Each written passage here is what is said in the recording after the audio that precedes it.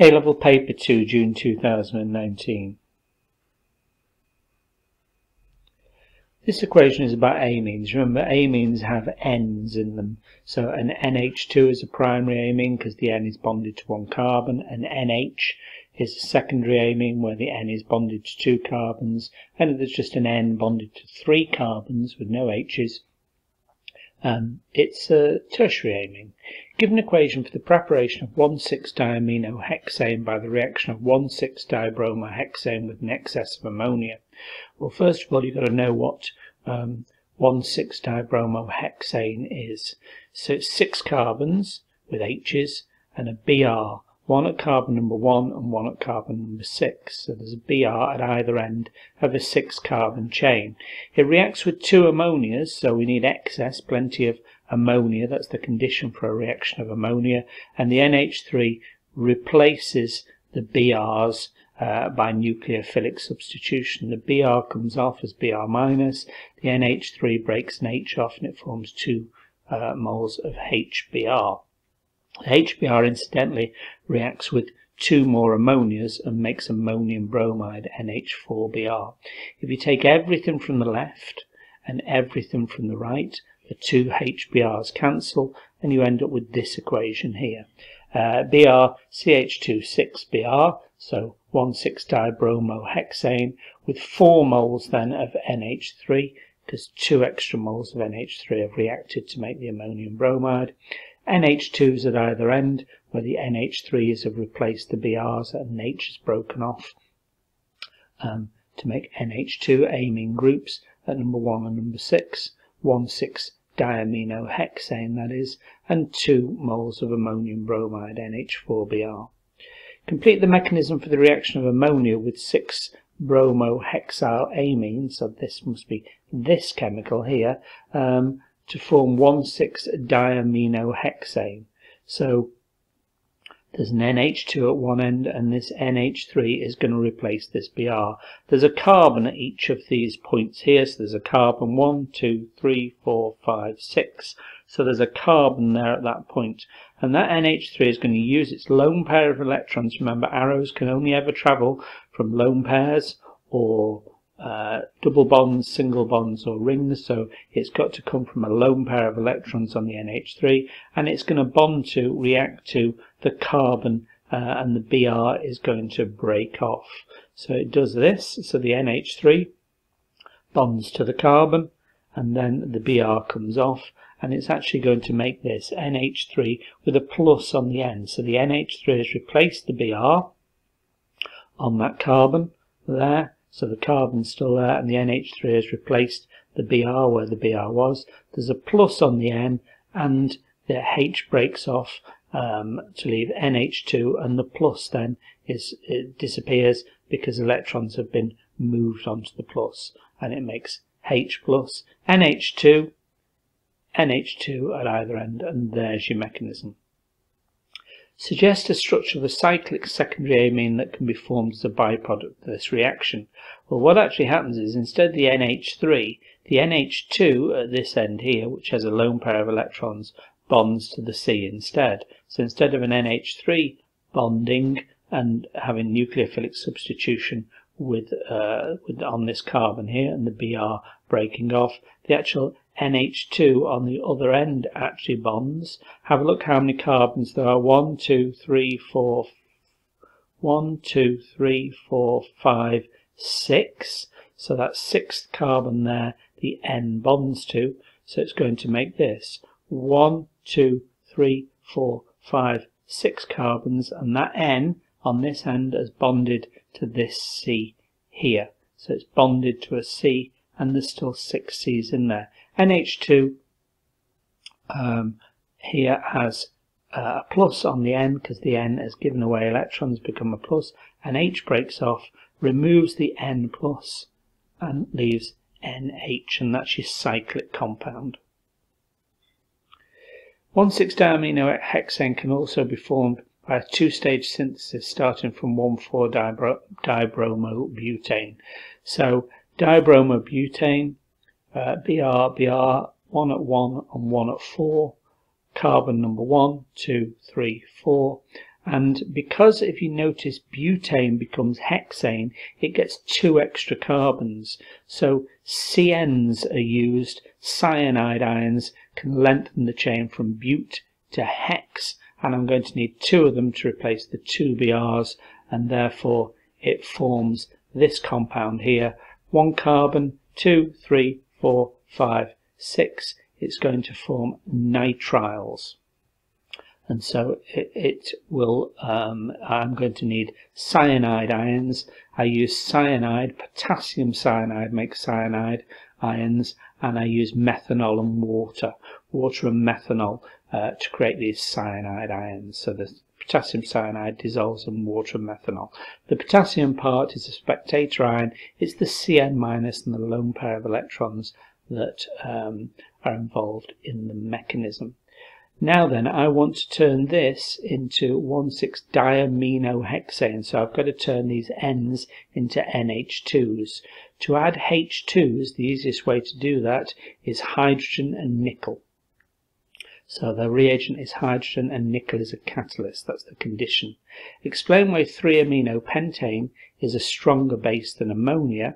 Well, when something with an N in it, an amine, reacts as a base, it reacts with an H+.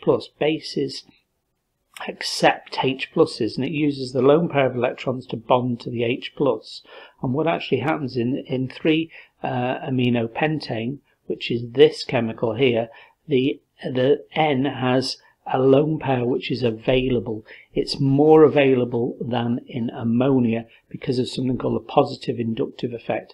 That's where this carbon chain repels electrons away from itself. Just like a methyl group, this chain will repel electrons away from it and increase the availability of the lone pair of electrons, so that this NH2 group, this amine group, can then act as a base and accept H+s. Justify the statement that there are no chiral carbons in 3-aminopentane. There's 3-aminopentane. There's no carbon with 4 different groups bonded to it, and therefore there's no chiral centers. There's no chiral carbon or no asymmetric carbon atom. Question 2.1. Complete the diagram of the apparatus used to distill the cyclohexene from the reaction mixture at 83 degrees C. So I've got a reaction mixture. It contains a mixture of cyclohexene, presumed with some water or something like that. I've got some anti-bump granules to stop big bubbles forming, and I'm heating it up. I'm expecting the two different the cyclohexene and the water will boil at different temperatures, and as they boil they'll come down this tube here. I want to measure the temperature as they come down this tube here. I'll need a condenser with some water in and water out to cool the gases back down into a liquid, and I'll want a thermometer here with its bulb level with the outlet tube, and I'll need a bung to stop the gases escaping. So I'm going to need a thermometer with a bung, bulb level with the sidearm, condenser jacket, a sort of condenser with water going through it. Water goes in the bottom and out of the top. So it's going to look like that. Make sure your bung touches the sides so that there's a neat fit. Make sure the bulb of the thermometer is at the bottom, and then make sure you've got a condenser that looks like this with an open tube going right down the middle, and then another tube going around the outside which is going to have water in and water out. So it looks like that for all of the marks, all of the 2 marks. The distillate was shaken with saturated sodium chloride solution. The cyclohexene was separated from the aqueous solution using a separating funnel. Explain how a separating funnel works. Well, a separating funnel looks like this. You have 2 different layers that don't mix, maybe like oil and water or something like that. Those 2 layers that don't mix are called immiscible, and what you do is you turn the tap and you run the bottom layer off, and when the top layer gets down to the bottom, then you close the tap. So it's just a physical process where 2 liquids are immiscible, don't mix, and you run the bottom layer off by opening the tap, and you close the tap before the top layer runs through, and you can collect the lower layer then in a beaker or something like that in a container. The cyclohexane separated was obtained as a cloudy liquid. The student dried this cyclohexane by adding a few lumps of anhydrous calcium chloride. That's good compound, calcium chloride, to remove water. It's cloudy presumably because it's got the cyclohexene has still got a little bit of water in there, little water droplets in there that will make it cloudy. Give one observation the student made to confirm the cyclohexane was dry, in other words the water had removed. Presumably it's going to lose its cloudy water droplets. It's going to go clear or no longer cloudy. In this preparation, the student added an excess of concentrated phosphoric acid to the cyclohexanol, and it made cyclohexene. Concentrated phosphoric acid is very similar to concentrated sulfuric acid. It will remove water and remove an OH and an H on an adjacent carbon to remove water and leave a double bond, hence the cyclohexene. Calculate the percentage yield of cyclohexene obtained, give your answer to the appropriate number of significant figures. So let's have a look here. So cyclohexanol, I've been given a mass and an MR. The only reason I've been given a mass and an MR is to work out number of moles. So moles is mass divided by MR, 14.4 divided by 100, 0.144 moles of cyclohexanol. Now the cyclohexanol makes cyclohexene. You can see from cyclo, it's going to be 6 carbons in cyclohexanol and 6 carbons in cyclohexene. So 1 mole of cyclohexanol is going to make 1 mole of cyclohexene. So it should make the same number of moles of cyclohexene from the cyclohexanol, 0.114. What else do I know then? I know the MR of cyclohexene. It's been given me that as 82. I know the number of moles of cyclohexene. So moles is mass divided by MR. So mass is moles multiplied by MR. And I multiply the number of moles of cyclohexene, 0.144 by 82, which is the MR. I should make 11.81 grams of cyclohexene. The mass of cyclohexene actually formed then, how can I work that out? Well, I've got a density. Why would I be given density? Density is mass over volume. So maybe I can work out if I've got the volume. I've got the volume 4.15 centimetre cubed. Look at density, it's in grams per centimetre cubed. So it'll give you density is mass divided by volume. The volume needs to be in centimetre cubed, and it already is. So density 0.180 equals the mass divided by the volume 4.15. So the mass is 0.810 multiplied by 4.15. I should make, so I actually did make 3.36 grams, and I should have made 11.81 grams. So percentage yield is smaller divided by larger. 3.36 divided by 11.81 multiplied by 100%, 28.45. Now it says the correct number of significant figures. I've got 3 significant figures, 3 significant figures, 3 significant figures. It needs to be 3 significant figures. So I'm going to round it up to 28.5% is to 3 significant figures. Cyclohexene reacts with bromine. Complete the mechanism for this reaction. Well, electrons will come from a double bond, just like when you get electrophilic addition with HBr. Then the electrons go from the double bond towards the Br, and then the Br is going to join onto one of the 2 carbons. So double bond goes onto here, and the Br joins onto one of the 2 carbons. It doesn't really matter which one, but it'll join onto one, and the other one hasn't got enough bonds, hasn't got enough electrons, is plus charged.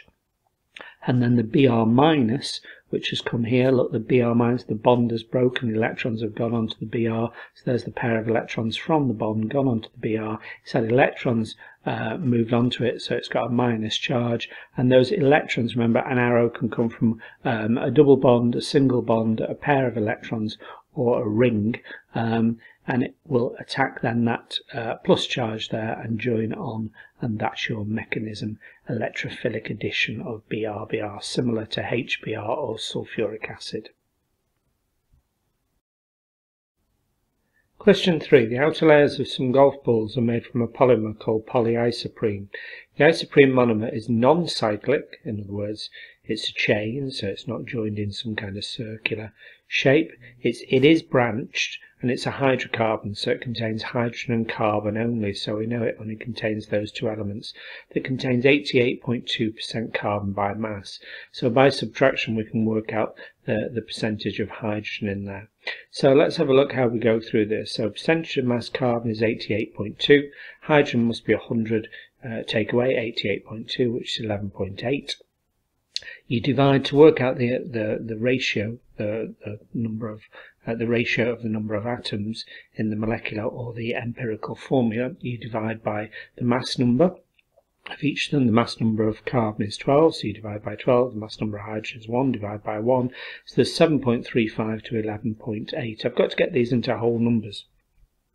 So I divide by the smaller of the two, so I divide by 7.35, and I divide this one by 7.35, so you find the small number of the two. You divide both of these numbers by the smaller number, and then it comes out as a ratio that's closer then to whole numbers, 1 to 1.61. Now I've got to multiply by a number to get whole numbers. So if I multiply this by 5, it gets very, very close to 8. So I multiply both by 5, 5 to 8. So the empirical formula, which is the molecular formula, it says the empirical formula and the molecular formula are the same, so C5H8. Now how do I then deduce the structure? Well, I know it's branched.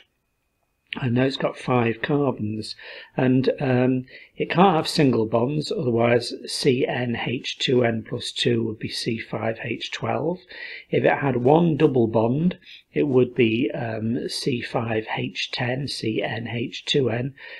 So it's going to have 2 double bonds, because I've got fewer hydrogens than 10. So one double bond would be C5H10, CnH2n for an alkene. So I've got an extra double bond in there, which will lower the number of hydrogen atoms still. So I've got to have 5 carbons, 2 double bonds. It's a branch chain, so we'll try 4. 1, 2, 3, 4. You can do it. It says do a structure, so you could do the displayed formula instead, or you could do the structural formula as I've done here. 1, 2, 3, 4 with a branch, and I've put 2 double bonds in. So the double bonds are at carbon number 1 and carbon number 3 with a methyl group as well. And that's the only structure that you can have. You could try others, but you'll find that's the only structure that works out with a branch chain, 5 carbons and 2 double bonds. There's no other way to draw it.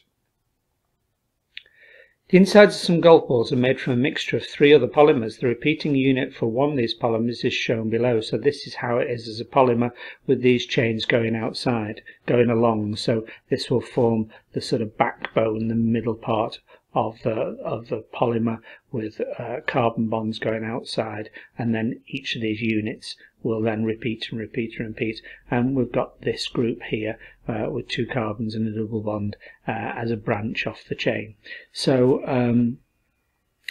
draw the skeletal form of the monomer. So before these bonds, these single bonds, have bonded either side, left and right, to make the polymer, it's been this monomer here with a double bond. So you take the 2 single bonds that are going left and right to form the sort of chain, the middle chain, the skeleton of the backbone of the polymer, and you make this here into a double bond. So this double bond is broken and a bond has gone left and right to make the long polymer chain. So that's all you have to do. The skeletal formula of this, then, you remove all the H's and you put the C's as dots and or corners, and it looks like this then. So I've got a double bond, and then I've got a single bond, and I've got a double bond, double, single, double, and all the hydrogens are then not shown. UPAC name of this, it's a diene, 2 enes, 2 double bonds. It's butadiene, and they're at carbons number 1 and carbon number 3. So it's but-1,3-diene. That's its UPAC name, that's its real name. The second polymer in the mixture has a repeating unit structure shown below. A third polymer is a stereoisomer. So a stereoisomer has the same structural formula but different arrangement of atoms in space, and you can see here, if I go to the left of the double bond, if I go to the left of the double bond and I trace it, so I've used Kern-Ingold Prelog, then the top group, the CH2, takes priority. in both cases because the carbon bonded to the left-hand carbon has got an atomic number of 6, whereas the hydrogen below has only got an atomic number of 1, and the same on the right-hand side. So that is Z, that's the Z isomer. So now what I've got to draw is the E isomer, where they are opposite each other. Give a reason why this type of stereoisomerism arises is because there's no free rotation around the double bond. Golf balls are recovered from lakes and ponds, again after being in water several years. Explain why these golf balls do not biodegrade, because you'd have to break the very strong carbon to carbon bonds. So carbon to carbon bonds are very strong.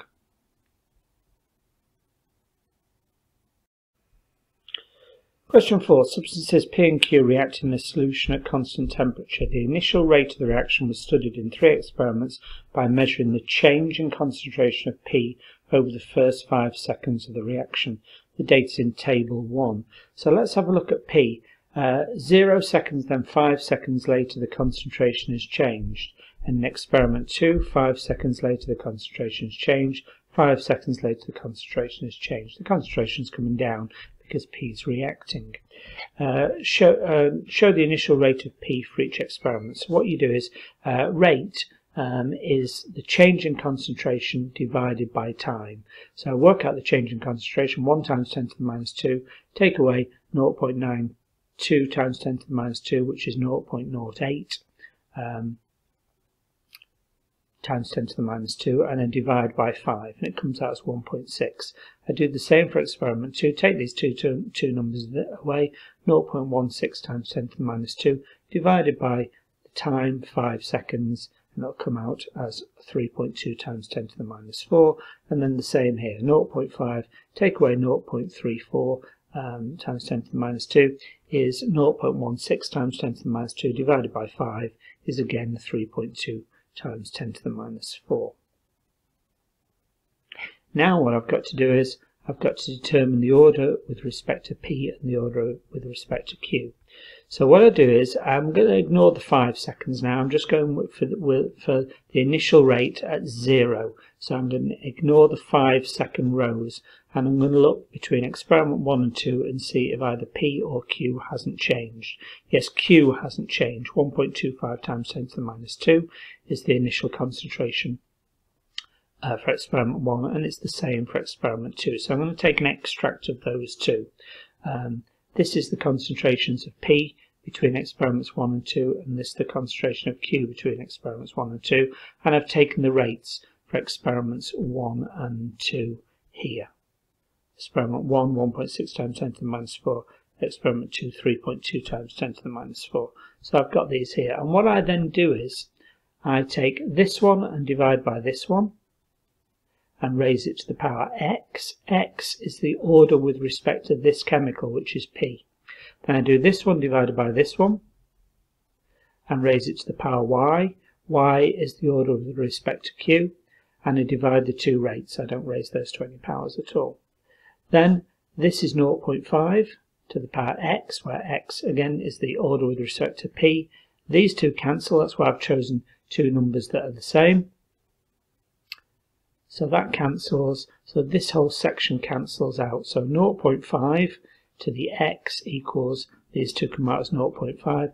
X, the order with respect to P, can only ever be 0, 1 or 2. If it's a 0, something to the power 0 is 1, so it's not a 0. If something is to the power 1, it's itself, which it is, so x is 1. If it's different, then it must be a 2. And x can only ever be a 0, 1 or a 2. So x is 1. Now I've taken experiments 2 and 3, and I've taken P, the initial concentrations of P in experiment 2 and 3, the initial concentrations of Q in experiments 2 and 3, and I've taken the two rates between experiments 2 and 3, which happen to be the same. I'm going to do the same thing again here. 2 divided by 0.5 times 10 to the minus 2. I know that the order with respect to P is now a 1, so x is a 1. I don't know why, that's what I'm going to try and find out. 1.25 times 10 to the minus 2, 2.50 times 10 to the minus 2 to the power y, well y is with the order with respect to Q, and I've got these two which happen to be the same, so that's going to be a 1. So 4 to the power 1 for this one equals 0.5 to the power y. These two numbers are the same, so it equals 1. 4 to the power 1 is 4. Take this across to the other side, so 1 divided by 4 turns out to be 0.25. So 0.5 to the y equals 0.25. Is it a 0? No, because if y was a 0, then this number here would be a 1. Is it a 1? No, it's not, because 0.5 to the power 1 would be 0.5, and it's not. Therefore, y must be a 2. And you can check that. 0.5 squared is 0.25. So with respect to Q is a 2. Question 4.3. A reaction between substances R and S was second order with respect to R and second order with respect to S. So I can write that here as rate equals K, R to the 2, S to the 2. The concentration of R raised to the power 2, S to the power 2. Because the initial order with respect to R is a 2, second order, so that's a 2. Order with respect to S is a 2, so that's a 2. Then what's it tell me? It tells me the initial rate was 1.2 times 10 to the minus 3, so that's the rate, equals K. I don't know that, that's what I've got to try and find out.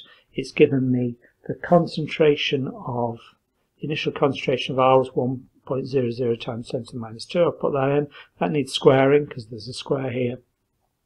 And 2.45 times 10 to the minus 2 was the concentration of S. Again, that needs raising to the power 2. It needs squaring because there's a 2 here. It's order with respect to.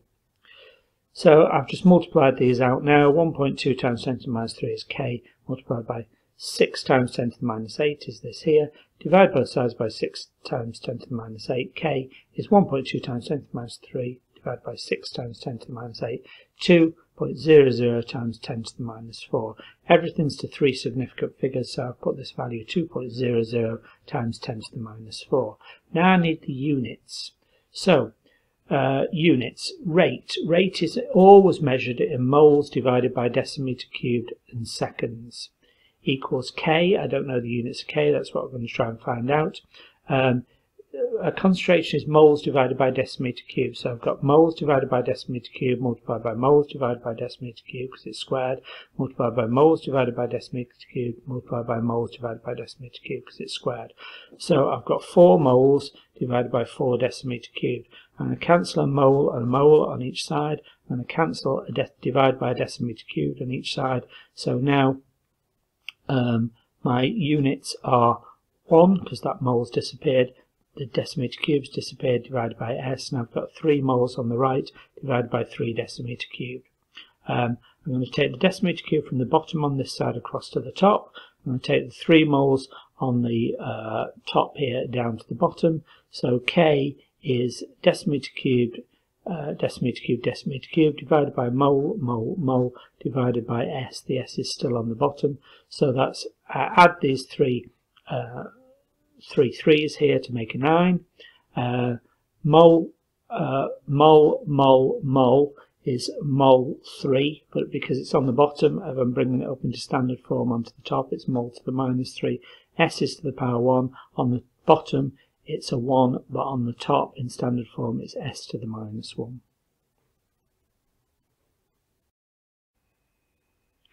Question 5. The exam board have ruled this question out. It's the exam board is saying it contains errors. It wasn't tested. It can't be solved.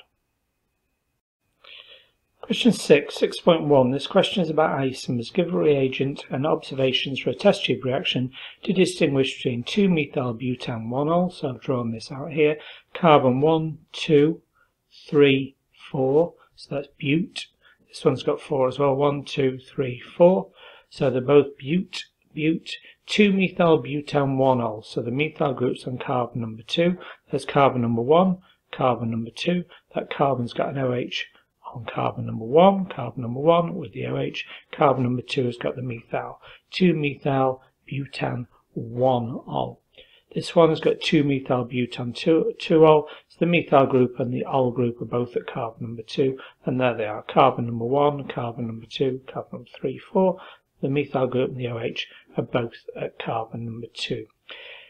So this is a primary alcohol. The C with the OH has got one other carbon here bonded to it. The C with the OH has got 1, 2, 3 carbons bonded to it. So this is a tertiary alcohol, a primary alcohol and a tertiary alcohol. You can test for primary and secondary alcohols by using acidified potassium dichromate, and that goes orange to green with primary and secondary alcohols. So 2-methylbutan 1-ol would go from orange to green, and with the tertiary alcohol there's no change. Compounds A and B both have the molecular formula C4H8Br2. A has a singlet, a triplet and a quartet. It's hydrogen NMR spectrum. So A has 3 different hydrogen environments. It's got 3 peaks. Hydrogens in different environments bonded to different sets of atoms. B only has 2 singlets in its hydrogen spectrum, so I suspect that you've probably got some kind of symmetry or some kind of groups that are bonded to the same carbon atom, so they're in the same environment, those hydrogens. We've got some kind of symmetry with a low number of peaks here. Only 2 singlets in its NMR, so that's got 2 singlets. So this one has got a singlet, a triplet and a quartet, so let's try and identify what a singlet is. A singlet means the H is bonded to a C.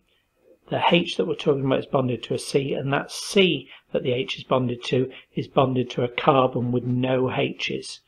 I'm thinking maybe there's 2 Brs on that. That would mean that there's no H's, and if it were in the middle of a chain, you'd have a carbon either side. That's what I'm thinking. Maybe 2 Brs on a carbon in the middle of a chain. So that carbon then would give a singlet, because there's no hydrogens on that. If it's in the middle of a chain, it's got a carbon either side with 2 Brs. That would give a singlet.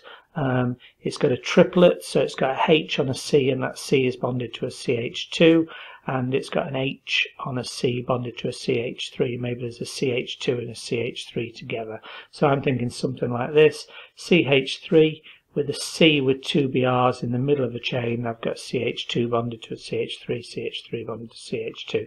So let's have a look. These hydrogens here bonded to a carbon. The neighbouring carbon has got no hydrogens, so those H's are going to have a singlet.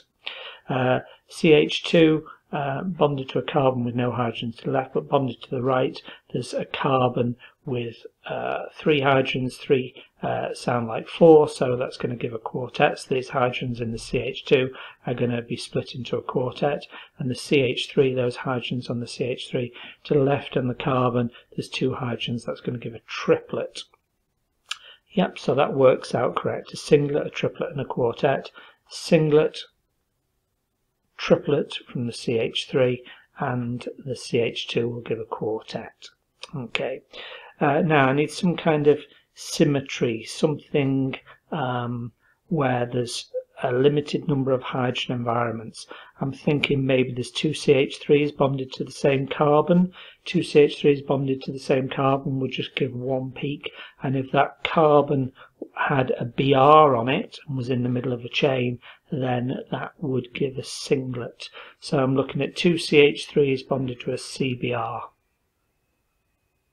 2 CH3s bonded to a CBr. So here's my reason for thinking. I've got 2 CH3s bonded to the same carbon, so all those 6 hydrogens are in the same environment. That's going to limit the number of peaks, the number of hydrogen environments, and because they're bonded to a CBr, that C has got no H's, so these 2 are going to be singlets, and then the rest of it I've just put together as CH2Br, and I look at these hydrogens, that's going to give a singlet as well. They're in a different environment because the CH2s, the H's are bonded to C's and Brs, so it's going to give a second peak, but again it's going to be a singlet because the H's are bonded to a C and the neighbouring C has got no H's. That's going to give a singlet.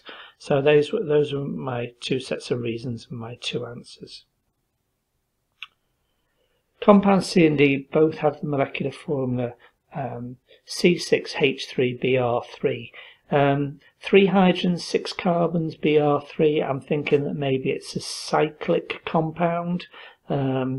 Yeah, 6 carbons but only 3 hydrogens, so a cyclic compound. 3 hydrogens, 3 Brs, That's 6 in total for the 6 carbons. Yeah, I've got 6 carbons in a ring, and I've got 3 hydrogens and 3 Brs coming off that benzene ring. 2 peaks in its carbon 13, so I'm looking at carbon 13 now. So the carbons only have 2 environments in compound C, and compound D they have 4 peaks, 4 different carbon environments. 2 peaks probably means it's going to have some symmetry. So if I've got some kind of symmetry, I need the Brs to be spread around the ring to give 2 lines of symmetry, something like this one. So my carbons with Brs would give 1 peak, and my carbons without Brs would give my second peak.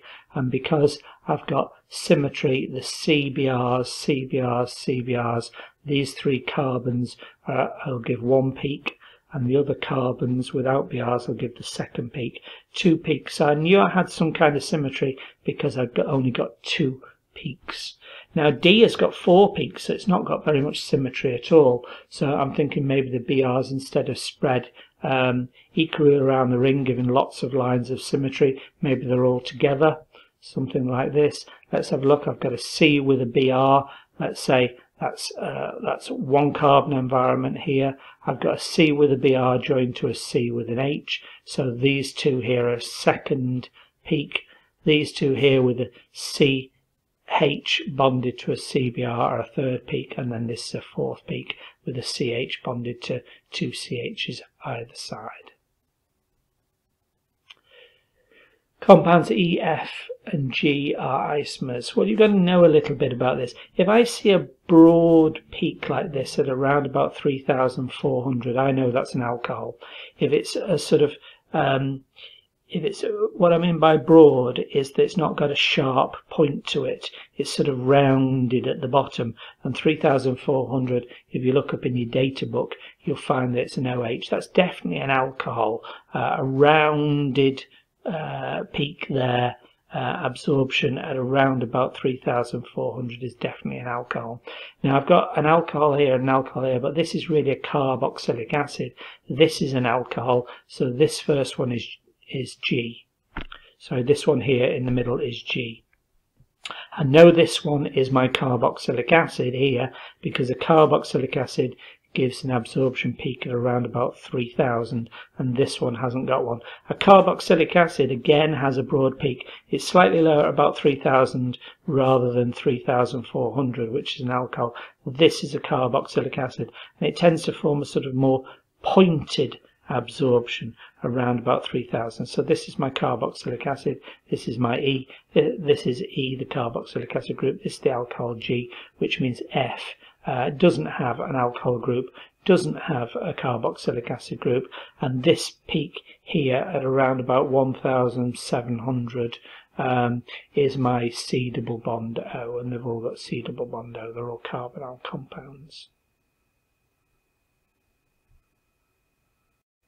Question number 7. Isomers X and Y have the molecular formula C5H8O. Give the name for isomer X. Well, let's have a look at it. It's got single bonds. It's got 1, 2, 3, 4, 5. It's pentane, but it's cyclic. So it's cyclopentane with a ketone group, a carbon double bonded to an oxygen. So cyclopentaneone, but I need to drop the E so I don't have an E and an O of the one together. Cyclopentaneone. Explain how X and Y can be distinguished in terms of boiling points. Well, boiling points are due to the intermolecular bonds. The carbon to oxygen here is going to be a polar bond. So oxygen is more electronegative than the carbon. So the oxygen is going to have, it's also got lone pairs of electrons, it's going to have a slight delta minus, and the C has got a slight delta plus. And so those delta plus and delta minuses between the different molecules will attract as an intermolecular bond. A carbon to an oxygen, or a carbon to a Cl, or a carbon to a Br, that forms dipole-dipole attractions. However, if I've got an oxygen to a hydrogen, or a nitrogen bonded to a hydrogen, or a fluorine bonded to a hydrogen, the difference in electronegativities between the oxygen and the hydrogen, or the nitrogen, the hydrogen, fluorine and the hydrogen, is very much larger. So oxygen gets a very large delta minus, and H gets a very large delta plus, and so the intermolecular bonds between these polar bonds in the molecule and the polar bonds in a neighbouring molecule, this hydrogen bond here is much stronger, so this is going to have a higher boiling point. So Y has the higher boiling point because Y has hydrogen bonds and X only has dipole-dipole intermolecular bonds, and more energy is needed to overcome these hydrogen bonds. That's why it has a higher boiling point. Carbon-13 NMR, I've got one carbon environment here at the top where the CO is. These two are symmetrical. We've got a line of symmetry right down the middle, so this would give a second peak, and these two would give a third peak, these in the same environment. Same for this. One carbon environment bonded, the C bonded to the OH. Another carbon environment because these two are symmetrically opposite, and a third carbon environment for these two which are symmetrically opposite. So they're both going to give 3 peaks. However, they'll have different shift patterns, so the peaks will appear along the x-axis at different points. So they've both got 3 peaks in their carbon NMR, but then if we look in the data book, a C double bond O to a C, so there's a C there and there's a C here, a C double bond O to a C. This carbon here, look at the carbon that's bold, this carbon bonded to a CO, so this one here or this one here, both given the same peak, remember, is going to have a peak with a shift pattern of 20 to 50. Okay, this one doesn't have any C's bonded to COs, but it has a C bonded to an O bonded to an H. So this C here and this C here are bonded, sorry, this C here at the top, rather, this C here, which is bonded to an O, this C here at the top is bonded to an O, and it's an alcohol, so that would give a peak between 50 and 90. So these two carbons here would give a peak with a shift number of 20 to 50. This carbon here bonded to an O in an alcohol would give a peak with a shift value of 50 to 90. And then finally the infrared spectra, I've got a carbon to oxygen bond and I've got a carbon to OH bond here. So I've got a C double bond O and I've got a C OH here. So if I look here, a C double bond O gives an absorption in the infrared spectrum of 1680 to 1750. Important you quote that, quote it from the data book, write it down from the data book, and Y as an OH, which is going to give an absorption at 3230 to 3550. Again, write it down. And you might as well say they're both going to have different fingerprint regions. That's the sort of messy region below a wave number of 1500 centimeters to the -1. So it's the right hand side of the graph, and that messy value identifies the compound. So if you're not exactly sure what it is, you get a known sample of what you think it is, you run it through the infrared spectrometer, and if it then gives the same fingerprint pattern, you know that you've got your sample and your unknown sample are the same. So your known sample and unknown must be the same if the fingerprint region below 1500 is the same.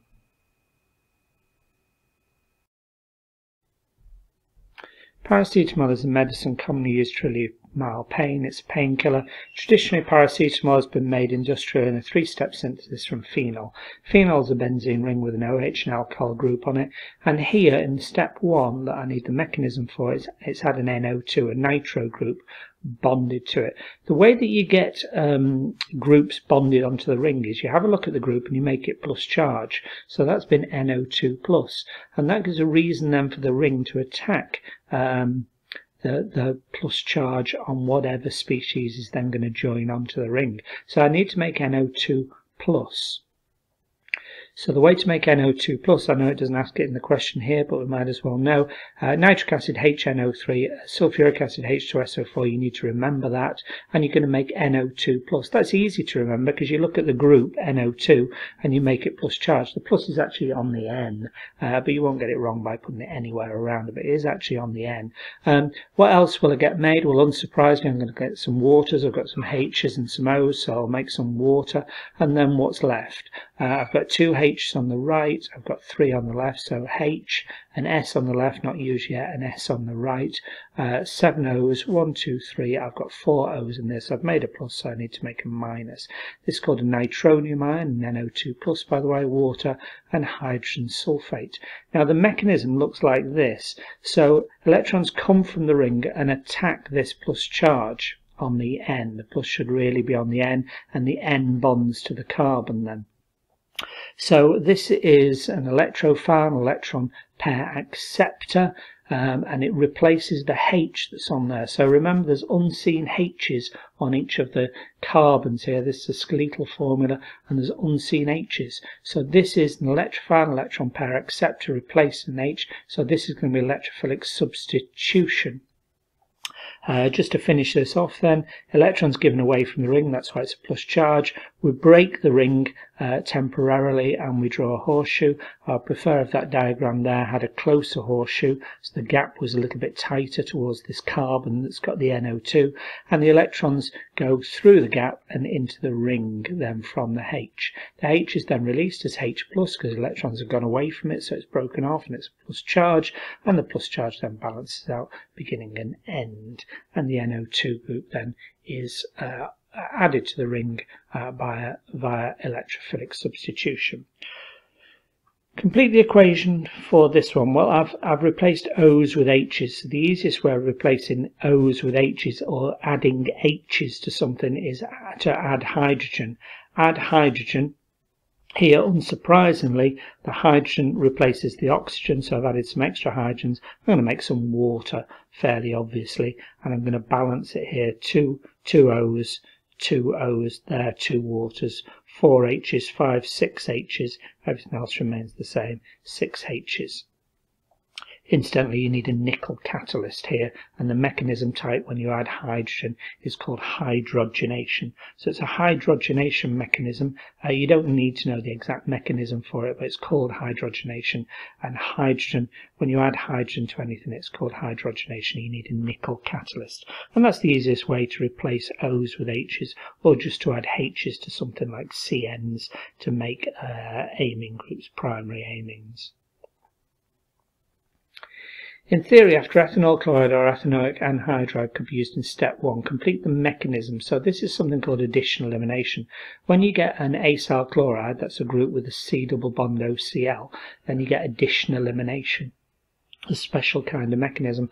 R can be any group you want. So I've got an NH2, an amine group with an R, which can be anything. So it attacks the lone pair of electrons on the N, attacks the C, and the double bond breaks and goes on to the O. The next stage is that the NH2R, the NH2R bonds to that C. So I've got now a bond where the N has used its pair of electrons to bond to the C.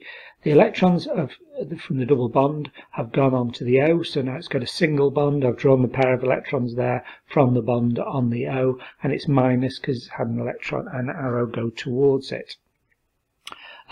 Now, in the next step, next part of the mechanism, you need 3 arrows. The Cl is broken off at this point. Electrons go from the bond onto the Cl. The Cl is electronegative anyway, so withdrawing electrons towards itself.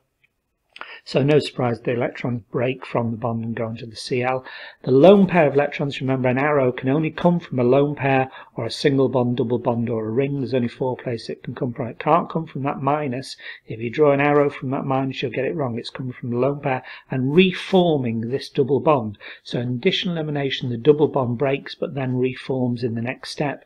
And I've got to get rid of this plus charge on the N. Remember, the N has got a plus charge because it's had electrons go away from it. So the minus minus is formed here. I need a plus charge at the same time, and the plus charge is on the N. That N has got too many bonds. It can only have 3 bonds. So I'm going to break an H off and move the electrons onto the N. The electrons are minuses, so that'll get rid of that plus on the N and break the H off as an H plus. So I'm going to get this formed, C double bond O, CH3, C double bond O, the Cl has gone, the N has now become NH because one of the H's is broken off, and there's the R group still on there, and the plus charge and the minus charge have disappeared because electrons have gone away from the O, that's removed the minus, and electrons have gone onto the N, that's removed the plus. I'll also get H plus and Cl minus. I'll get HCl formed as white steamy fumes. In practice, ethanoic anhydride is used in industrial synthesis rather than ethanol chloride. Give 2 reasons why ethanol chloride is not used in the industrial synthesis. Well, in the MARC scheme, they only allow 2 things. It's corrosive and dangerous. Ethanol chloride is corrosive and dangerous. I've said it's dangerous. It gives off white steamy fumes of hydrogen chloride gas, which dissolves in your lungs, makes hydrochloric acid in water or in moist tissues such as your lung, and will dissolve your lungs. A very, very toxic gas. However, not in the MARC scheme, but the real reason, incidentally, that they don't use it in industrial synthesis is because ethanoic anhydride is more expensive.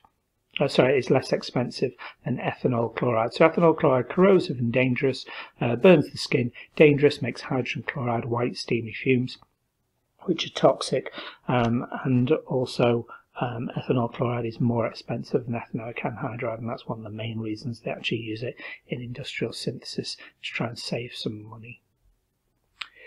In step 3, other aromatic products are formed as well as paracetamol. Draw the structure of one of these other aromatic products. Well, let's go back and have a look at step 3. Step 3. So the ethanol chloride is bonding to that N. So the lone pair of electrons on the N is bonding to the COCl, the C of the COCl, in additional elimination reaction. However, there's a lone pair of electrons on that oxygen as well, so there's no reason why the oxygen couldn't bond to the COCl group, and this could form an ester. I'll show you what I mean here.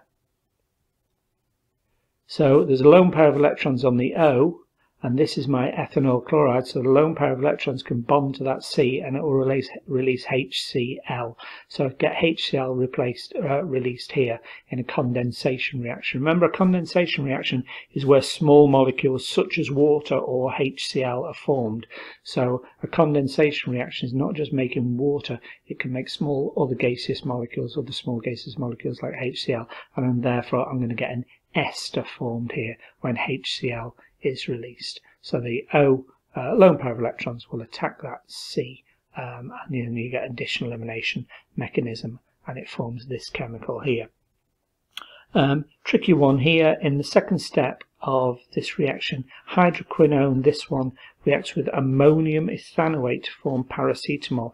Complete the equation for the second step. The first thing is the ammonium. Ammonium is NH4, eth is 2 carbons, ethanoate is an ester. So I've got CH3, CH2, C double bond O rather, O. So CH3CO and then an NH4. That's ammonium ethanoate. That's the hard bit of this question. CH3CO, 2 carbons, eth. O8 is an ester, C double bond O, and NH4 is ammonium. And then all I've got to then do is, I think it's fairly obvious what's going to be formed here. I seem to have lost it. Some H's and some O's. I've got too many H's and O's in here. I've not got enough here. So it looks as if I've got to release some H's and some O's because the H's and O's have disappeared. I'm going to make some water, and you can balance it by counting up the H's and O's, and you need 2 H2O. Tricky question that, but once you've got the ammonium ethanoate, and you've worked out there's probably water formed because there's O's and H's that are accounted for, that are on the left and not on the right. You can balance it and make some water, but difficult, that one. 8.7. Calculate the mass in kilograms of hydroquinone MR 110 needed to produce 250 kilograms of paracetamol. Well, first of all, I need to find out what paracetamol is and hydroquinone and work out the MR of paracetamol. So I've got paracetamol here, and I can add up the MR of that with 1, 2, 3, 4, 6 carbons in the ring, that's 12, 4 hydrogens on the ring that are unseen, an oxygen which is a 16, a hydrogen on the OH, an N is a 14, a 1, a 12, a 16, a 12 and 3 ones, and it will come out at 151. So now I've got 250 grams of kilograms of paracetamol. Now I've skipped a step here. I could turn kilograms into grams by multiplying it by 1,000, but then when I get my amount of hydroquinone in grams, I'm going to have to take it back to kilograms by dividing by 1,000. So I can convert my kilograms into grams, and then when I get my answer in grams, convert it back to kilograms. So I can just leave it as it is, actually. So I'm going to choose to leave it as it is. So moles of paracetamol, moles is mass divided by MR. Actually, no, here I've multiplied it by 1,000 to get it into moles. I could have avoided the 1,000 bit, but I have done that, sorry. 250 divided by 1,000, so I've converted my 250 kilograms into grams by multiplying by 1,000, divided by the MR, and worked out the moles of paracetamol. 1655.6 moles. That equals the number of moles of hydroquinone used, because 1 mole of hydroquinone makes 1 mole of paracetamol. So I've got the same number of moles of hydroquinone used, and then moles is mass divided by MR. I've got the MR of hydroquinone, multiply the number of moles, which is 1655.6, multiplied by 110, 182,119 grams, and then to get grams up into a higher unit value, you divide by 1,000 at 182. Probably safer to convert into grams and kilograms, because you'll get some marks for the working out if you make a mistake at a later stage. Everything is 250 kilograms is in to 3 significant figures, so I've left that to 3 significant figures here. This is to 4 significant figures, but you always take the lower number of significant figures in the data in the question. So that's the 3 significant figures, 4 significant figures, 3 significant figures is the lower number of significant figures, so I'll take that for my answer into 3 significant figures. Question 9. This question is about thin layer chromatography. So I've taken a protein, I've hydrolyzed it. That's a reaction with water using an acid catalyst. Create some amino acids, put it on a thin layer chromatography plate, and separated the amino acids. Suggest a suitable reagent for the hydrolysis of a protein. So hydrolysis is a reaction with water, and you're breaking the peptide bonds to break the protein up into amino acids, but it needs an acid catalyst. And so if you add an acid, if it's more concentrated, then it's going to hydrolyze the protein better. Concentrated hydrochloric acid is probably the most successful acid to use along with some water. Concentrated hydrochloric acid. Suggest how the positions of the amino acids on the TLC plate were located.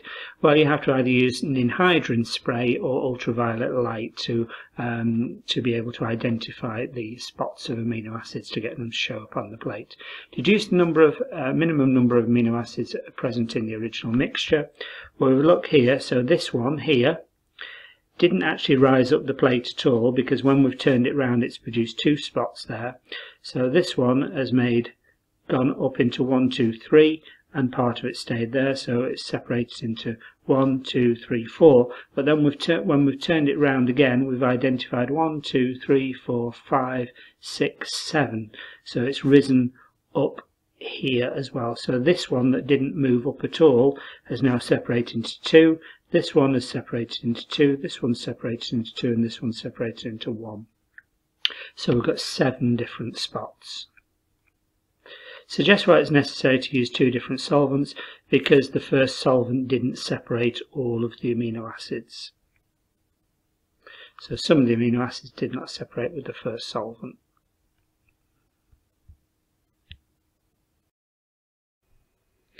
Question 10. Some compounds with different molecular formula have the same relative molecular mass to the nearest whole number. A dicarboxylic acid has a relative molecular mass of 118 to the nearest whole number. Deduce the molecular formula of the acid.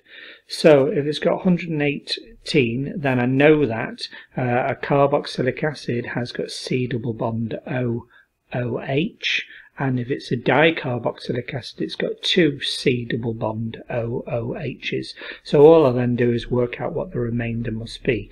So if a dicarboxylic acid has got C double bond OH twice, then that's a 12, 2 16s under 1, and I've got two of those. So the two carboxylic acid groups, the two COOH groups, come to 90. So the remaining bit is 28. So I can work out the remaining bit must have C2H4 in the middle of it. So it's got C double bond OH. It's got CH2, CH2, C double bond OOH. It's got two carboxylic acid groups and it's got 4 carbons in total. So its molecular formula is C4H6O4. A student dissolved some of the dicarboxylic acid in water and made a solution up to 250 centimetre cubed in a volumetric flask. In a titration, 25 centimetre cubed of the sample, I've got to remember I've got a tenth of the sample, so whatever calculation I do here, I need to multiply up by 10 for my original at the end. I've got to remember that when I get a sample, I've got a tenth sample multiplied back by 10 at the end of my calculation. Is needed 21.5 centimetres cubed of 0.109 mole per decimetre cubed sodium hydroxide solution for neutralisation. So I've got a volume and a concentration of sodium hydroxide. So to get 1 mark to start with, I'm going to do number of moles. Concentration equals number of moles divided by volume in decimetre cubed. I'll convert this into decimetre cubed. Centimetre cubed up into decimetre cubed, up into a higher unit value, I divide by 1,000. So that's 0.0215 decimetre cubed. Concentration is 0.109. So 0.109 equals number of moles divided by 0.0216. Multiply the 0.109 by 0.0216 and I'll get the number of moles. So moles, 21.6 divided by 1,000 is getting decimetre cubed, multiplied by the concentration 0.109, so 2.3544 times 10 to the minus 3 moles. That's the number of moles of sodium hydroxide. Now the dicarboxylic acid, the carboxylic acid group reacts with the sodium hydroxide, but there's 2 acid groups on there. So 2 acids, it's almost like a double strength acid. It's got 2 acids. So 1 acid will take 2 sodium hydroxides. So it's a diprotic acid. It means it's got 2 acid groups on there. So 1 mole of the dicarboxylic acid will react with 2 moles of the sodium hydroxide because it's got 2 acid groups to react with the sodium hydroxide. So it uses up 2 moles of sodium hydroxide for every 1 mole of dicarboxylic acid. So I need to divide by 2 to work out the number of moles of acid. Divide the number of moles of acid by 2. Divide the number of moles of sodium hydroxide by 2, I'll get the number of moles of the diprotic acid, the dicarboxylic acid, 1.177 times 10 to the minus 3 moles. Now that's in 25 centimetre cubed, so I need to multiply by 10 to work out what it was in not just in the 1/10 sample but in the original. Multiply by 10, 1.177 times 10 to the minus 2 now. Moles equals mass divided by mass multiplied by mR. So I'll multiply by the mR and it comes out as 1.39 grams. I've put it to 3 significant figures because some of the other data in the questions is to 3 significant figures. 3 significant figures, 3 significant figures, 3 significant figures, 4 significant figures, but some of them are to only 3 significant figures, so that's got to be 3 significant figures. Compounds with the molecular formula also have a relative molecular mass of 118 to the nearest whole numbers. These include the diol shown below. Deduce the number of peaks in the hydrogen NMR spectrum of this diol. So I've got 1 in this CH3 here, 1, 2, the OH is different, that H is different again, that's 3, and the H's in the CH2 are different again. So I've got 1, 2, 3, 4, but it's completely symmetrical, so it's 4. So these two CH3s are 1, the two OHs, the H's in the two OHs are 2, 2 H's at the top are 3, and the two CH2s are 4. Because it's completely symmetrical, it's going to give 4 peaks. Draw the structure of a different dial with the same molecular formula that has a hydrogen spectrum that contains 2 singlet peaks. Only 2 peaks, singlets. So only 2 peaks means it's going to be fairly symmetrical. It's going to be a symmetrical structure with just 2 peaks. I'm looking for some kind of symmetry.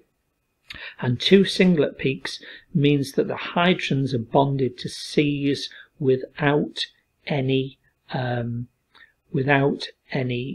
hydrogens bonded to it. So I'm going to have to have a symmetrical structure. It's going to have to be symmetrical. Look, it's got a line of symmetry down the middle. So I've moved the 2 OHs to the middle and created CH3s around the outside. So that's a peak. That's a CH3 bonded to the same carbon, line of symmetry. All those CH3s will give 1 single peak. The OHs, the H's on the O's are both the same. That'll give a second peak, and they're bonded to C's that have got 4 no hydrogens bonded to them as well. So 1 singlet from the CH3s, 1 singlet from the OHs.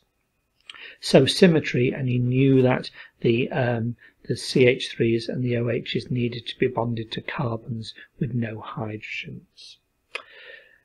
A dicarboxylic acid in 10.1 and the isomers in questions 10.3 all have a relative molecular mass of 118. State whether the dicarboxylic acid can be distinguished from the 2 diols by high resolution mass spectrometry using electrospray ionization. So what actually happens is, because it's high resolution mass spectrometry, if it's high resolution it will go sometimes to 5 decimal places. So even though the MRs are 118, it will go to a very, very precise level. The precise masses are different. So high resolution mass spectrometry will go to something like 5 decimal places. So even though it's 118, it will go to 5 decimal places, and it will be able to identify or distinguish between the 2 diols because it's high resolution. Precise masses are different. Question 11. This question is about esters including biodiesel, which are long chain esters. An ester is formed by the reaction of an acid anhydride. Here's an acid anhydride. This is called propanoic anhydride. Normally they ask about ethanoic anhydride, which has got 1 C and a methyl group CH3.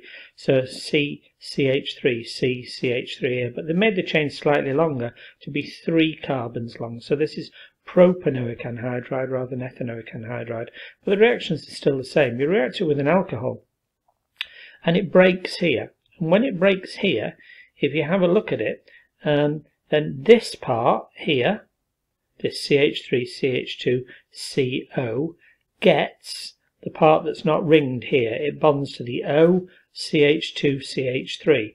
So it forms CH3CH2CO, O, CH2CH3, and that's the ester.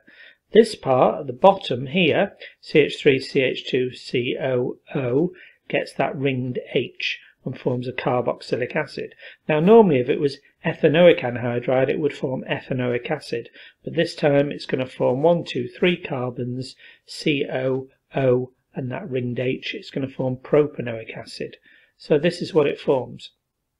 So here you can see again CH3CH2CO has got this, there it is, CH3CH2CO has now, where it's broken off here, that C has got the OCH2CH3, OCH2CH3, and this bottom half, the CH3CH2COOH, it's got a carboxylic acid group, that's propanoic acid.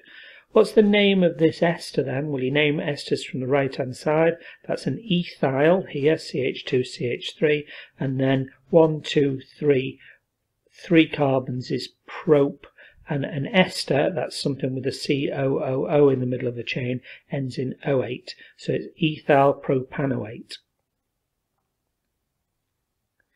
In a reaction to form biodiesel, one molecule of vegetable oil reacts with an excess of methanol to form 2 moles of an ester with a molecular formula C19H34O2 and 1 mole of an ester with a molecular formula C19H36O2. Draw the structure of the vegetable oil, showing clearly the ester links. Okay, so this is what you've got to do. You've got to know about the structure of a vegetable oil. A vegetable oil always has the same structure. It has C, C, C, and then it has 3 branches. Okay, so CH2, CH, CH3, so the carbon has 4 bonds, and then it has 3 branches. Each of these are esters, so they all have OCO, OCO, OCO. So this portion of the molecule is always the same, but these carbon chains, these hydrocarbon chains of carbon and hydrogen, can vary in length. And you'll see why I've chosen C17H31, C17H31, C17H33. They could be different, so there could be different numbers of carbons and different numbers of hydrogens. But in this case, the question gives you a clue as to what they are. When you react it with methanol, and you need 3 moles of methanol, and you'll see why in a minute, it breaks it along here. This is where it breaks it, in between the CO, CO, CO. And the OHs, and there are 3 methanols, so 3 lots of OH, join on 1, 2, 3, and you get a triol. Okay, 3 OHs. So that breaks there, and the 3 OHs go 1, 2, 3, and the 3 CH3s join at the other end here, CH3, CH3, CH3, and now I get a long chain ester. This is my biodiesel. So it's diesel that can be put into cars and vehicles, formed from vegetable oil, from vegetables. It's a way of powering cars from a renewable energy source, vegetable oil. Now, why have I chosen C17H31, C17H31, C17H33? When you have a look here, then there's a CH3 that's joined, that's 1 carbon. There's a carbon in the ester group in the CO, so that's 1, 2, and then there's the remainder. Okay, it says here it makes an ester with a molecule of C19H34O2, 2 moles of that, so it's got 2 moles of C19H34O2 and 1 of C19H36O2. So what I do is I work out this portion by subtraction. I know that there's CH3O, CH3, and then the remainder. So if I say C19, well, 2 carbons are in this portion. So that's C19 becomes, this part is C17, so 17 add 1 gets to the 19. H34, well, there's 3 H's in here, 34 in total, 31 add 3 is 34, and 2 O's which are always there. So I know that this portion is C17H31. It says it makes 2 moles of this, 2 identical. So I've got another one identical underneath. So I've got another C17H31 here. So that's C17H31 and C17H31, because that means that that's C19H34O2 in total. Now this last one, it says a mole of an ester with a molecular form of C19H36O2. So I've got 2 carbons in this portion of the chain, C19, so the rest must be C17 again. H36, well, I've got 3 here, so in here there must be 33, because 33 add 3 is 36, O2, and that's where it comes from. So I take these values here, these molecular formula of the esters that are made, and I take from here, subtract 2 carbons, 2 oxygens and 3 hydrogens, and I find out what the remainder is. The compound C19H34O2 is the methyl ester of ZZ octadeca 9,12-dienoic acid. Part of the structure is shown below. So let's have a look at it. Let's not be frightened by this. It's got Complete the skeletal formula to show the next part of the hydrocarbon chain up to carbon number 14. In your answer, show the Z stereochemistry around both carbon-to-carbon double bonds. So this is my oic acid, this is my carboxylic acid, and this is carbon number 1. Let's just check that out. Carbon number 1, 2, 3, 4, 5, 6, 7, carbon number 8. So this one here will be 9, then there'll be 10, 11, 12, 13, 14. Okay, it'll eventually go up to 19, but only asked me to draw up to 14. So I'm going to have to draw the rest of the chain up to 9, 10, 11, 12, 13, 14. Okay, to get up to carbon number 14. Now, the diene oic acid, well, there's my oic acid, diene, the E has been dropped from there, En, and there should be an E in there, but it's been dropped because you don't have two vowels together. That means diene, I've got two double bonds, one at carbon number 9 and one at carbon number 12. So I have 1, 2, 3, 4, 5, 6, 7, 8. Carbon number 9 has got a double bond. Then it'll go 10, 11, 12. 12 will have a double bond. Then there'll be 13 and 14. I've got to make sure that there's ZZ. So there's 8, there's 9 with the double bond, 10, 11, 12 with the double bond, 13, 14. And I've put the double bonds in here. Are the ZZ? That's a carbon there. There's a hydrogen off it. Hydrogen has got atomic number 1. The other carbon here, carbon 8, has got an atomic number of 6. So that will take priority. On the right hand side there's a hydrogen coming off here and a carbon coming down. Carbon has an atomic number 6, hydrogen only has atomic number 1. That has priority. So that's Z with both groups taking priority, both carbons on the same side, Z. And 12, again, the carbons coming down this way and the carbons coming down this way. So these two will take priority. That's Z as well. Question 11.4. Give an equation for the complete combustion of C19H34O2. So combustion is a reaction with oxygen. Complete combustion means it's going to make carbon dioxide and water. Incomplete combustion would make carbon monoxide, CO and water, or possibly some carbon. C19H34O2 plus some O2 makes CO2 and water.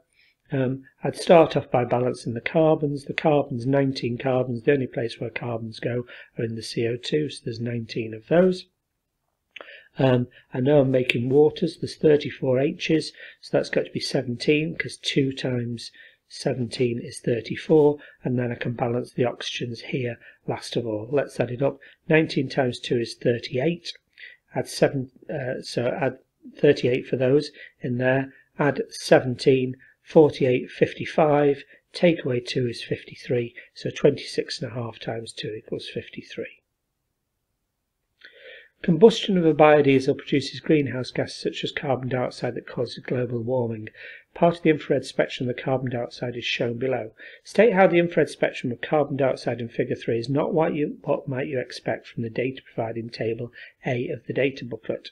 Well, here, that you'd expect carbon dioxide would be a carbon with a double bond O and another double bond O, CO2, with 2 carbon to oxygen double bonds, so the carbon has 4 bonds. Yet this doesn't correspond with the C double bond O value. So the absorption at 2350, which is here, does not correspond, doesn't match the data book value of 1680 to 1750 for an expected carbon to oxygen bond. Okay, so this value here doesn't match up with the carbon to oxygen double bond, so something strange is going on with the infrared spectrum of carbon dioxide here. You don't need to know what it is, you just need to identify that this isn't the absorption value for a carbon to oxygen double bond. It should be at 1680 to 1750 instead of at 2350.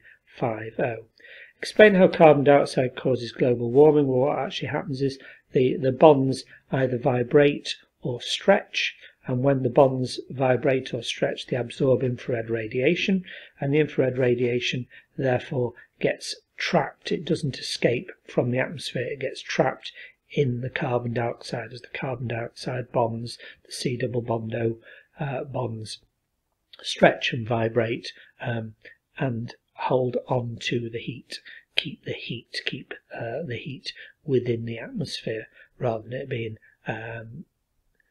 reflected back out of the atmosphere. Question 12. This is about DNA, and I've got two DNA strands with complementary bases here. Draw all the hydrogen bonds between the complementary strands shown in figure 4. Use dashed lines to show the hydrogen bonds.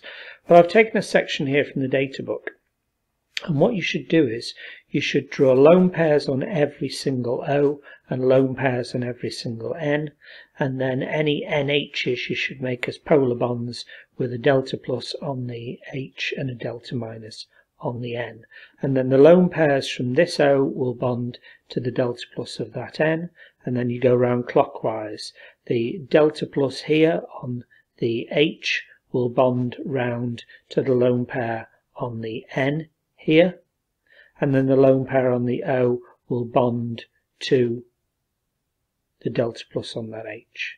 So lone pairs on O's and N's bond to delta pluses on the H, and you'll form 3 hydrogen bonds then between guanine and cytosine, and then the same for thymine. Lone pairs on single O's will bond to the delta plus on H's of NH2s, and then similarly NH here, the delta plus on the H will bond to the lone pair on the N.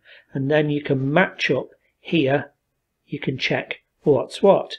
2 N's with a double bond O, 2 N's with a double bond O. This bond here, bonding to the 2-deoxyribose, by the way, is this blue one coming down from the NH. So I've got a blue one going to an N, double bond O, NH. I've got thymine here, so I've got NH, double bond O, NH. This one's thymine, and this one therefore that must be bonding to it is adenine, and here I've got an NH bonding to an N double bond O with an NH2,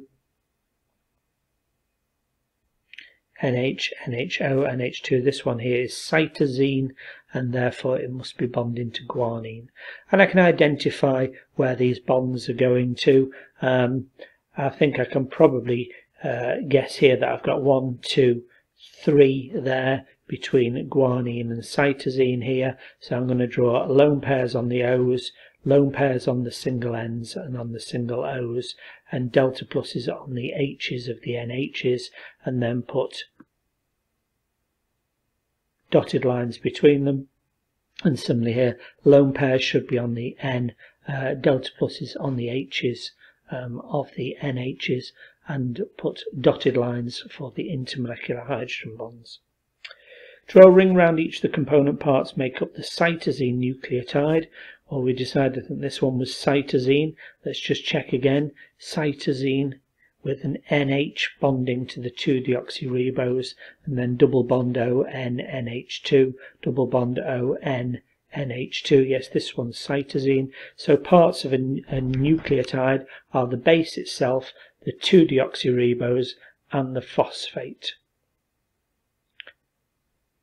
So the base, the 2-deoxyribose, and the phosphate make up a nucleotide, a section of the DNA strand. State the meaning of the term complementary when it's used to refer to DNA strands. It basically means that the 2 bases are complementary. Adenine bonds to thymine and cytosine bonds to guanine. Question 13. Aqueous NaBH4, that's sodium borohydride, reduces aldehydes but does not reduce alkenes. Show the first step of the mechanism of the reaction between sodium borohydride and 2-methylbutanal. So that's an aldehyde. Sodium borohydride makes H- ions, and the H- has got a lone pair of electrons that attacks the carbon of the carbon to oxygen double bond. So the first step of the reaction is where the hydride ion, so that's a H- ion from sodium borohydride. Don't try and draw NaBH4 in a mechanism. It makes hydride ions, H- with a lone pair of electrons, and it attacks that C plus, C delta plus there. This is a polar bond here with a delta plus on the C and a delta minus on the oxygen, and it attacks that, and it only wants the first step. The second step would be that would make CO with a minus and a lone pair of electrons, and you add a little bit of acid to the mixture and it makes OH, so this will eventually make an OH CH2. Why does it not react with 2-methyl-butanene? That's because it's got a carbon-to-carbon double bond that's got lots of electrons, which say it's electron-rich, and so these hydride ions repel. So whereas now it's attacking a C delta plus, a little delta plus on the polar carbon-to-oxygen double bond, it won't attack an electron-rich. That's a carbon-to-carbon double bond that's got lots of electrons, because the H- ion is repelled by that. A student attempted to reduce a sample of 2-methyl-butanal but added insufficient sodium borohydride. So they wanted to test that it was incomplete with a chemical test. In other words, that there was some of the aldehyde left over. The reagent is Tollens reagent. It needs to be warm, so warm Tollens reagent, and it will give a silver mirror. The other option is that you add Fehling solution, it gives a brick red precipitate.